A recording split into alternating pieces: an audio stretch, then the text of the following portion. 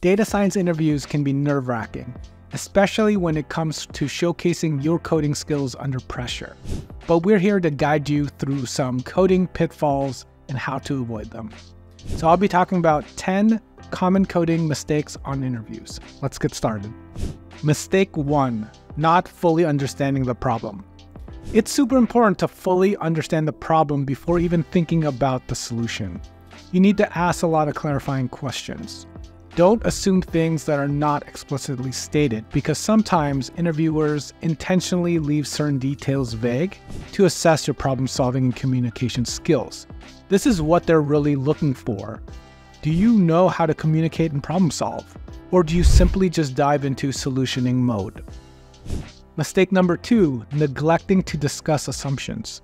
So this goes hand in hand with not understanding the problem fully.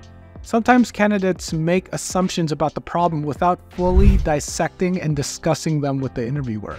This leads to obviously misaligned solutions or incorrect solutions. And so when you think about an example here, suppose you get a problem that's vague about whether or not data could be negative. Don't assume, just ask and clarify. Always discuss your assumptions with the interviewer to ensure that you're solving the right problem and edge cases and not misunderstanding the requirements. Mistake number 3, neglecting time and space complexity. Crafting a solution that works is really just the first step. Optimizing it is where your skills will truly shine. So be mindful of the time and space complexity of your code. Discuss the trade-offs and potential improvements with the interviewer, and showcase your depth of knowledge and analytical skills.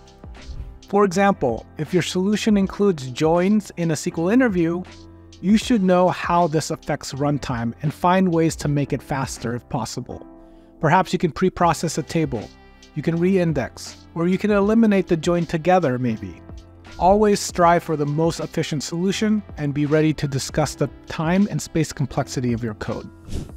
Mistake 4, ignoring edge cases. A solution that doesn't account for all possible scenarios is incomplete. You need to ensure that your code can handle all possible scenarios and edge cases. For example, if you're writing a function to find the square root of a number, consider these edge cases. What happens if your input is negative, or 0, or an extremely large number? What happens then? Mistake number 5, failing to communicate your thought process clearly. Data scientists often deep dive into problem solving without mentioning their thought process, which may be okay for your day-to-day job, but obviously not good in an interview. Interviewers value your analytical and problem-solving skills, and that only becomes evident when you actually start talking. For example, if you're solving a problem related to string manipulation, you might want to discuss all the possible algorithms and why you might choose one over the other, considering the specific problem constraints. This discussion is meant to be a two-way street. It's meant to be a dialogue, and at the end, the interviewer should get a good understanding of how you think through a problem and whether or not you have the skills to be able to actually implement that solution.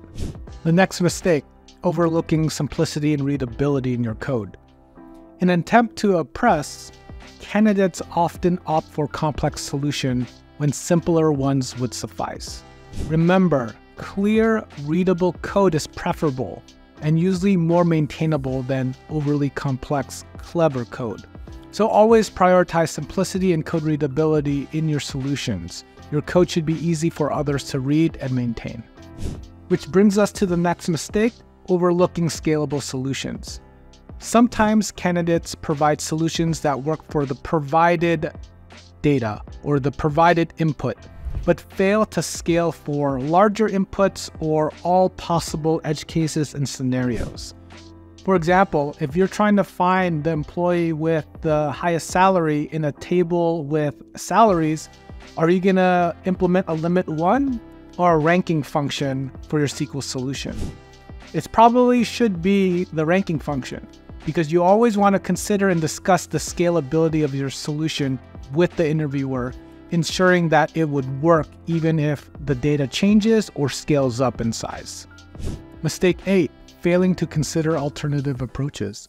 Sometimes candidates stick with the first solution that comes to mind without considering alternative, potentially more efficient approaches. An example of this is implementing a sorting algorithm from scratch instead of using a library or a pre-built function that can already do its job. While your solution is valid, discussing alternative approaches and their trade-offs demonstrate a depth of knowledge and analytical thinking.